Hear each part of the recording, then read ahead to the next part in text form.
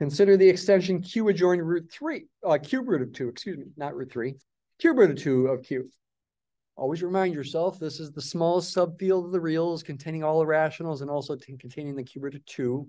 Cube root of 2 is a root of the irreducible polynomial x cubed minus 2. This is irreducible over the rationals. It's not irreducible over the reals. It is irreducible over the rationals. You can apply Eisenstein's criterion with p equal to 2 to verify that. It's degree 3, therefore we know that this is a three-dimensional vector space over the rationals and would have 1 cube root of 2 and cube root of 2 squared as a basis. Everything in here could be written as a plus b times cube root of 2 plus c times cube root of 2 squared, as a, b, and c vary over the rationals. That's what that field extension is. By an argument analogous to example 1, this is what I was hinting at, that automorphisms being doubly operation preserving permute roots of equations. We know if omega is a root of this equation, and I apply phi to both sides, an automorphism, we know such a thing maps 0 to itself. We also know it's doubly operation preserving. So this is phi of omega cubed minus phi of 2. And once again, automorphisms of field extensions of the rationals fix all the rationals. That's a 2. And this is omega, or phi of omega quantity cubed. So in other words, phi of omega quantity cubed minus 2 is 0. Phi of omega has got to be another root of that equation. However, it's a little funny in this one compared to the other example, in that the other roots of this equation, this polynomial, are actually complex numbers that are not real. What are they? We'll find them. Not yet. They're actually complex numbers. So if phi is an element of the Galois group here, this has got to be a cube root of 2. It's a subset of the real numbers. The cube root of 2 is the only real cube root of 2. So phi actually has to map the cube root of 2 to itself. So the Galois group is trivial. It's a typo. The Galois group is trivial. It's just got one element, epsilon. Yes, there are other cube roots of 2. What are they? Well, okay, probably the simplest way to explain what they are is to realize you could think of this as the difference of 2 cubes. And we know anytime we got the difference of 2 cubes, you can always factor it. A cubed minus b cubed is a minus b times a squared plus ab plus b squared. Doesn't matter what a and b are. In this case, a is x and b is 2 to the 1/3 power. I can factor this as a minus b times, okay, a squared is x squared. A times b is 2 to the 1/3 times x.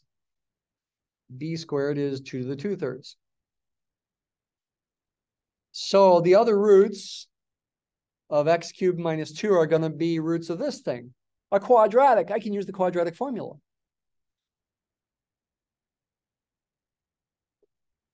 Set that thing equal to 0. I mean, this is not a typical use of the quadratic formula, but it's certainly still valid. Negative 2 to the 1/3 plus or minus square root of 2 to the 1/3 squared is 2 to the 2/3. Minus 4 times 1 times c is 2 to the 2/3 over 2 times 1. Quadratic formula is what I'm using. Negative 1/2 times 2 to the 1/3, where this represents the real cube root of 2. Real cube root of 2. I was implying all that all along. Plus or minus 1/2 square root of negative 3 times 2 to the 2/3. That's going to be a multiple of I because it's negative, square root of a negative number. Multiple of I. What multiple of I?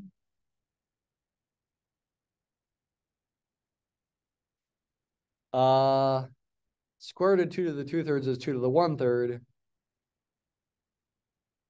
Square root of negative 3 could be thought of as I times the square root of positive 3. This is probably more commonly written with the 2 to the 1/3 factored out.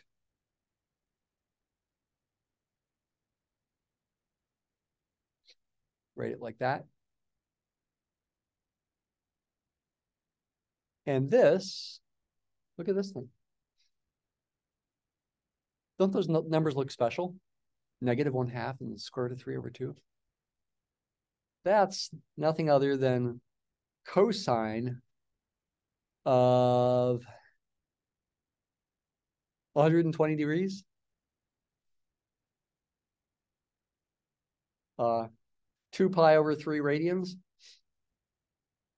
plus I times sine of 2 pi over 3 radians. 120 degrees. You can use trigonometry to represent this in a nice way.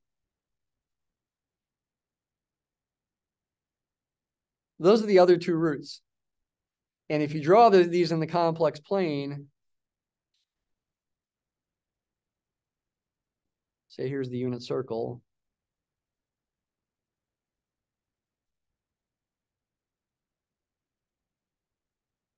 This is the real axis, this is the imaginary axis. The 3 cube roots of 2 are 2 to the 1/3 as a real number, which is 1 something, maybe right about there. And these two, this one is on the unit circle, right? Cos squared plus sine squared equals 1. I am multiplying it by 2 to the 1/3, giving me something off the unit circle, but the angle that the complex number makes with the positive real axis is 120 degrees. Might be a number right about there, where that's about 120, that's 120 degrees. And, oh, I forgot plus or minus. I could also do minus negative 1/2 minus square root of 3 over 2. The imaginary part gets negated. It would have to be, by symmetry, be down here as the other one. And this angle could be thought of as negative 120 degrees if you like, or you could go all the way around the horn like this and think of it as a 240 degree angle. These 3 cube roots of 2 form an equilateral triangle where the vertices are the same distance to the origin. And that'll always be true. The cube root of any number, there's 3 cube roots of any number besides 0. And if you plot them in the complex plane, they'll form an equilateral triangle, always. Isn't that cool? Anyway, that was an aside. It was an aside worth doing to emphasize that we can find the other roots of this. But they're not rational numbers. They're not even real numbers.